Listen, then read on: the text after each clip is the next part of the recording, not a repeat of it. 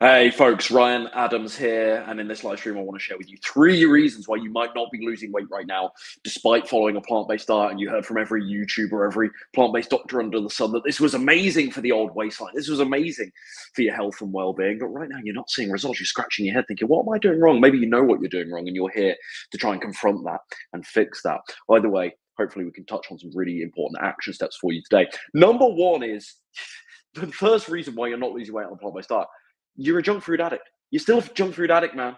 Right? A plant-based diet ain't gonna save you from this. It ain't gonna fix this necessarily. Right? If you're living in the Western world, and we have access to the food we have access to now, and food manufacturers, very intentionally designing food with the right balance between sugar and fats and chemicals and additives to get us hooked. To get us hooked. And you are not helping yourself by trapping yourself in this cycle of keeping these junk foods familiar as well. These highly refined sugar filled, very fatty junk foods, oily. As I say, all the chemicals and the nasties thrown in as well, right? Food manufacturers know exactly what they're doing to us. They know exactly what we're doing, and we can point our finger at them, and we can wag our old finger at them, and argue that they're being unethical all day long, but we're the ones putting food into our mouths, and we're the ones that need to take responsibility. And people making junk food ain't going to change anytime soon, right? And you don't want to be such an irresponsible person that you wait for that to happen. You need to take accountability for this to yourself, and you need to say, yeah, okay, everyone around me is eating junk food. I live in a society that thrives on junk food. Consumerism has gone nuts with food product, but I'm the person that's putting the ice cream in my mouth every single night, right? You have to take that responsibility. So you're still a junk food addict, right? You know about plant-based eating. Maybe you're doing it Monday to Friday. Maybe you're doing it 2 or 3 meals a day even. And actually 80% of your diet is decent. But it's that final 20% that is so rich, is so calorific, is so void of fiber, utter junk, that it's just taking you over your calorie totals for the day, and it's just stopping weight loss. Or worse yet, you might be eating more healthy food than ever before, but you're actually gaining weight right now because that addiction to junk food is just being fueled and fueled and fueled. And you are trapped in this perpetual cycle where you cannot get junk food out of your mind. It feels so highly tasty, potent, addictive to you because you're eating it so often. And this is, I think, my first tip on how to get over these kinds of addictions or afflictions with junk food. Obviously, you need to stop eating them, right? That's the obvious bottom line. But what you are doing by still eating them, even if it's only from time to time, and not actually abstaining altogether, is you are reminding everything biochemically inside you, but also psychologically, also in terms of the psyche, you are reminding yourself that you are the person that is weak to that food, and that you enjoy that food, and you are maintaining that association in your mind with certain feelings and certain environments and junk food. Whether it's popcorn at the movie theater, bang, that's an association that people have. Eating cake on your birthday, bang, or any birthday, any excuse to eat cake, right, bang. Cookies on a Friday at work, someone brings in cookies or donuts, bang. These are such strong associations. Turning to food when you're bored or stressed. These things, when you combine them with junk food, right? People don't have these bad eating habits with oranges or potatoes 9 times out of 10, right? It's potent junk food. And again, food manufacturers have very well taken advantage of this, and they know human behavior incredibly well. But you're the person feeding the beast. You're feeding the machine, right? And your familiarity and repetition of doing this is only making it harder for you, because it's just this inevitable script that follows. And you are tricking yourself, and you very well know better than this. When you calmly analyze, I'm not saying anything is particularly profound here. This isn't rocket science. But when you calmly analyze, you know very well that ice cream isn't the solution to you being stressed. You know very well that that cake ain't good for you. Okay, this is obvious stuff. It's not like that doesn't actually occur to you in the moment. You're not a low IQ being, I'm sure, right, watching my channel here. I like to think you guys are all on the ball with this stuff. You're all very self-aware people. You know what's happening. You know the trick. But that's the illusion in the moment. Everything in your body, from your gut bacteria to your brain chemistry to your psyche, is screaming at you that you need that burger, or you deserve that cookie as a reward or a pick-me-up, or that it's not really a celebration. Christmas coming up, right? It's not really Christmas without mince pies, is it? So I'm going to have my little mince pie, right? This is something that people build through patterns, habits, established behavior routines. And it's actually quite incredible. When you ask junk food eaters what they actually enjoy about junk food, it's very rarely to do with taste. When they look beneath the surface, it's more about habit and familiarity and perception of comfort, and they just go for the same couple of junk foods. It's this particular pizza they like from Domino's, and no other pizza is what they really go for. It has to be with me back in my student days. I always tell this story. No other form of ice cream would do. It had to be Ben and Jerry's cookie dough. Nothing else would hit the spot.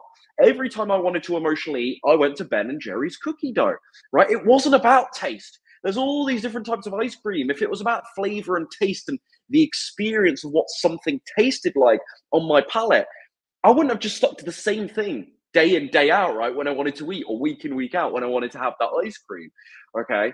It's more about familiarity. It's about routine, because routine is safe to us. So if you are resonating with this as you're watching this, and this is the thing holding you back from plant-based weight loss success, you can't actually fully follow a plant-based diet. There's still lots of junk food in your diet. You're not eating all that many whole foods. You need to realize right now that you being flexible with it, I talked about this in one of my live streams last week. You fudging those boundaries and trying to squeeze these things into your diet and rationalizing, those mistakes a couple of times a week with junk food.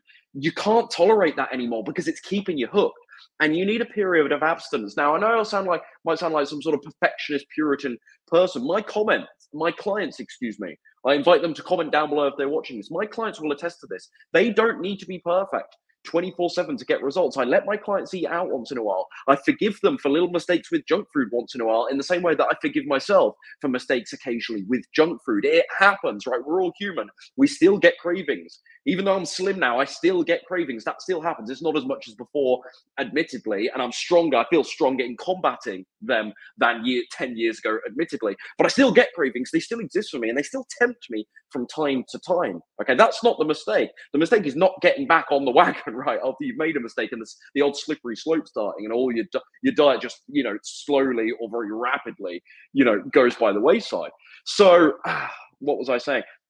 And so, sorry, yeah, the point I was originally making, my clients will attest to this. You don't need to be perfect all the time, with your nutrition, to get amazing health results. But initially, if you are a junk food addict, if you have big weakness for certain junk foods, you might need to abstain for the next couple of months to get over them, to take them off that pedestal, to allow your brain to break off those associations and those sort of deeply layered connections between the synapses and the neural pathways that send the data around the brain that associate certain feelings and moods and events and activities with certain junk foods. You need time away from indulging in those behaviors to get over them and to create new stories and new psychological associations for yourself. So that's my first reason here why you're not losing weight on a plant-based diet. You're still a junk food addict, man, and a plant-based diet ain't gonna save you. Yeah, okay, we're eating some really, really good, tasty whole foods. They are nourishing. You can feel full eating this way. There's lots of fiber in this diet. Will that solve some of your emotional eating? Perhaps, but not all of it. Will it solve some of all rather of that sort of temptation that consumerist culture waves in our face now? Our friends drinking beers, our buddies drinking beers and waving pizza in front of us, asking us, to have a slice of cake with them. Are you really, just because you're eating whole foods, you really think that is particularly connected to your discipline in those challenging moments? It's not. It's really not. So plant-based diet, as I always say, it's not a magic pill. It changed a lot for me, and it did help with my cravings, but boy, oh boy, it didn't cure them. It doesn't automatically fix your relationship with food. The second reason why you're not losing weight on a plant-based diet, I'm not being rude here, folks. I just got my notes on my phone for this to give me some kind of structure. Otherwise, I just do this. So we're already 10 minutes in. I meant to spend about 3 minutes on each point. I want to keep it like a 15-minute stream. We're already at the 10-minute mark. Bloody hell, classic right. Number two, the second reason why you're not losing weight on a plant-based diet is because, frankly, brutally put, you've got no respect for calorie density. No respect for calorie density, and you are not acknowledging that calories still matter, even though you're on a plant-based diet. And I don't know if this is because you watched a couple of YouTubers that said you don't need to count calories or worry about your calories, or this is something you've told yourself, or you got so sick of counting calories like I used to in the past that you just can't be bothered with the very idea of even comprehending calories. Well, sad reality check for you, if I'm in a position to give it. calories still matter. Calories still matter from a weight loss perspective. And yes, when you eat lots of whole foods that have a low calorie density anyway, and they're quite self-limiting because of all their fiber and bulk, well, you can make the argument that counting calories isn't as essential. And I still don't count my calories, by the way. I don't have any of my clients count my calories, so count their calories, excuse me. So that's not my solution to this problem. But my solution to this problem, unawareness and lack of respect of caloric density, is simply to be more calorie conscious. It doesn't mean you have to track everything, because I don't. But there's a lot of you watching this right now. You are literally putting foods onto your plate every day, and the only criteria you have for that food selection is it plant food? Is it healthy? Is it vegan? And that's it. And that's it. And look, if you lose weight doing that, if you're losing 1 to 2 pounds a week without having to even worry about calories or macronutrients or do too much caring about portion sizes, you can literally just say, oh, there's a cool recipe on YouTube. I'll try that. And then you do that. Oh, I'll eat a bit of this. Or, oh, what's in my cupboard? I'll just throw this together. And it's literally that casual for you. And you go back for seconds when you want them. And it is that intuitive. And you are losing weight. Fair enough. But you're probably not here on my channel if that is the case for you, looking for answers to lose weight, because it would be working for you, right? So the reality is that I think a lot of people, especially if they have like over 50 or 60 pounds to lose, when they first go plant-based, they can literally just eat plants, as the saying goes, and they will lose weight fairly automatically, fairly magically, but it won't happen forever. They might get to the 10, 15 pound mark, and then boom, it stops, and they're scratching their head thinking, but I'm doing everything the YouTubers say. I'm just eating plants, right? I'm not having my oil, and I'm sticking to the whole foods, and I'm keeping the fat relatively low. Why aren't I losing weight? Because calories still matter. And it's still possible. It's harder, but it's still possible to overeat on whole foods. It is. So that's what I want to challenge you with right now. I don't need you to track your calories and measure your portions and that sort of thing. That's not what I have my clients do, because I make a meal plan where the calories are all taken care of for them. So they can just eat, and it's like, it's fairly automatic. They can have the peace of mind that, well, Ryan's designed this for me. I know it's going to put me in a sensible calorie deficit for me. It's tailored and customized to my needs, so I can just relax, chill out, and I still have to be careful with, you know, how much food I'm using and follow Ryan's meal plan, but I don't actually have to get out Chronometer or MyFitnessPal. That's really nice for people. But you at home, you don't even need to become a client of mine to get that benefit, but you do need to understand a little bit more about caloric density. And if you're not losing weight right now, I want you to examine your diet that you deem as being very healthy right now. Let's say you are really consistent. You're not a junk food addict like I talked about in the first part of this video. You are being really consistent. You're following a whole foods plant-based diet, scratching your head thinking, why am I not losing weight with a very clean diet? I want you to examine your diet right now from a calorie perspective. Maybe it's worth tracking your calories, not permanently, as I say, but just for maybe 2 or 3 days. And it could be incredibly illuminating. You might be like, oh, I didn't know I was eating 500 calories a day of bananas. There's nothing wrong with bananas. They're a very weight loss friendly food, but 500 calories a day of bananas, that's quite a big contribution. Maybe I could do tomorrow, I'll do 3 bananas, and then I'll do the rest of my fruits going to be melon or berries or citrus fruits, because they have a lower caloric density versus bananas. So I can still eat lots of fruit, but just by changing that little tweak, that tiny tweak, that doesn't really leave you any more hungry, because you're actually replacing the bananas with very rich, with very tasty water-rich fruits that add bulk to your digestive system. Well, that's a plateau hack without even, you know, going hungry or feeling deprived or anything like that, because you're just replacing. So little tweaks, obviously, like, it requires, you know, maybe I'm making it sound very straightforward. There is like an intermediate to advanced nutrition knowledge that's required to just do the plateau hack, for example, that I ran through. Oh, lose the bananas, do berries. Like, most people watching this, no offense, don't want to sound condescending, most people watching this, they don't have that level of knowledge to whereby they can sort of substitute and tweak their diet like that. But that's where occasionally using Chronometer or MyFitnessPal, not daily, but every now and again, if you're not losing weight right now, can be really helpful, because you start looking at stuff, you're like, oh, darn, I'm eating like 300 calories worth of peanut butter every day. And that doesn't mean you can't ever eat peanut butter again. That's not what I'm saying. But 300 calories a day gone to peanut butter. Is there anything else I could do here? Could I throw PB2 into my smoothie instead of full fat peanut butter? Oh yeah, maybe that would save me, you know, 50 calories at breakfast, 100 calories at breakfast. Oh, do I really need, can I just do hummus on my toast for my snack instead of peanut butter on toast? That might save me 50 calories, etc., etc. So you get the idea. Respecting caloric density, understanding it a little bit more, playing with the volume and calorie amounts of your meals, and you'll realize that weight loss is actually really, really easy, right? Still going to be challenging, but I should say it like this because maybe I'm selling a pipe dream there. It's much easier than I think a lot of people think when you start understanding volume eating, and that there are lots of low calorie density foods out there that you can fill up in big bowls and big plates. So you can feel really nice and full and satisfied, and you haven't actually consumed that many calories. And you can only start learning about this stuff once you've understood this basic idea of calorie density. So that's a fundamental. The third and final reason why you might not be losing weight right now on a plant-based diet is because you're not doing any exercise. It's all about the nutrition. We've heard this a million times, not just in the plant-based community, but this extends across the different diet methodologies as well. You know, generally the consensus in the mainstream health world when it comes to weight loss um, well, I've lost my train of thought entirely. Oh yeah, it's all about the nutrition. It's 100% nutrition, and it's not true whatsoever.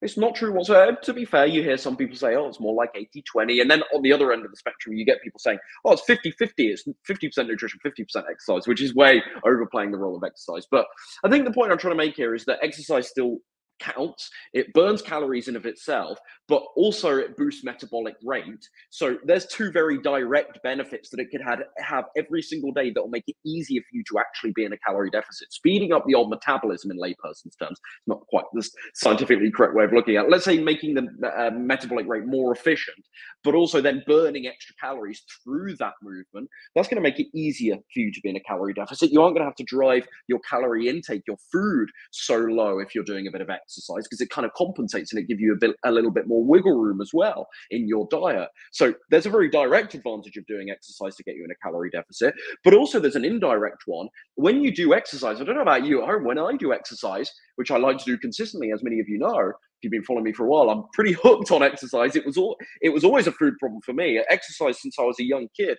has always been a breeze for me, thankfully. It was only ever a food issue for me. So I love exercise and I'm really consistent with it. But in the times where I drop off with exercise because I'm really busy or I get sick, one reason or another, I don't feel as good, man. I don't feel as good. I don't have that endorphin release. I don't have the positive neurotransmitters flying around. I don't have that outlet stress relief that's really regular and common for me.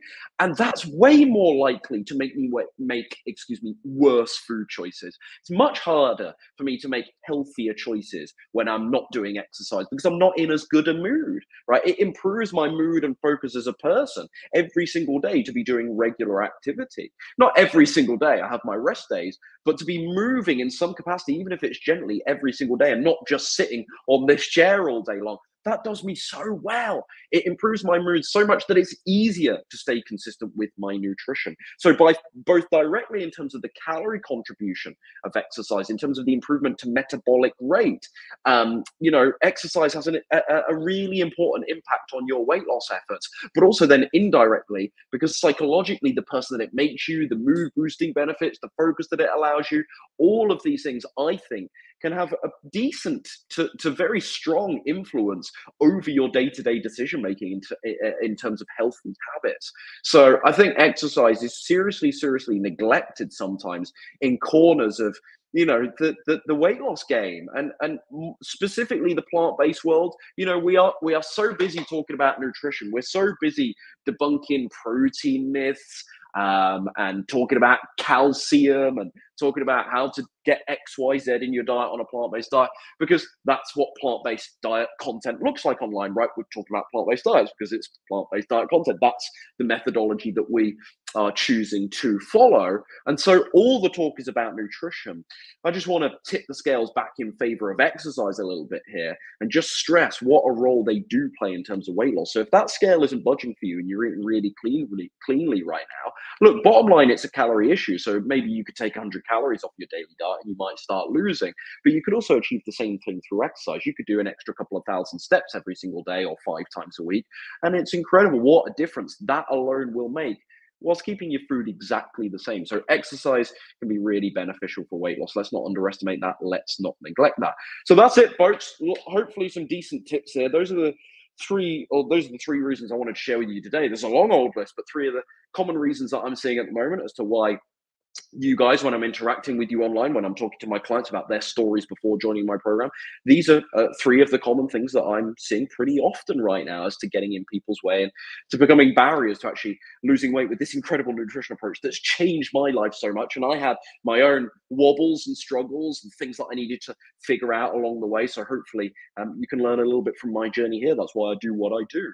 If you want a detailed roadmap to get to your ideal healthy body weight on a plant-based diet, the big announcement that I just mentioned on my Instagram now half an hour ago is that my new, and I am genuinely really excited about this because it's been years since I've released an ebook, but my new plant-based diet weight loss blueprint is now live. So in the link down below in the description box, you can learn a little bit more about this new ebook of mine, the new plant-based weight loss blueprint. And this is the exact formula that I've used to help nearly now 200, I think it's slightly over 250 now of vegans and plant-based dieters lose at least 20 pounds on my Slim and Sustain program. It's not the same as coaching with me where you're personally working with me and I'm holding you accountable, holding your hand step by step through the process of losing weight. It's not the same as a coaching program. This is do it yourself. This is just a guide that you can implement for yourself, but we cover everything there. I debunk common plant-based weight loss myths. I talk about, or I give you rather a 7-day sample meal plan for both men and women. There's a 12-week exercise program there. We've just talked about the role of exercise that you can follow along and start implementing